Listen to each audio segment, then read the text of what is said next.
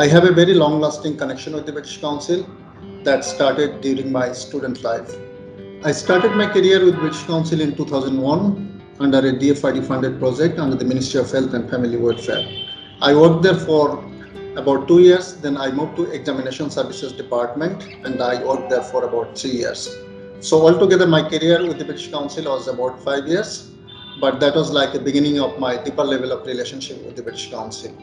Though I left British Council about 15 years back, but British Council is still very close to my heart.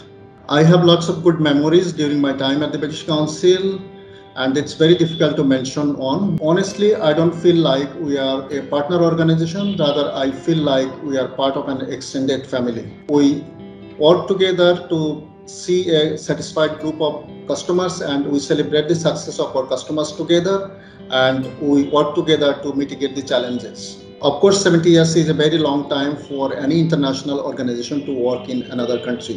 And it can only succeed that long if the organization can make a real impact to the people of that country.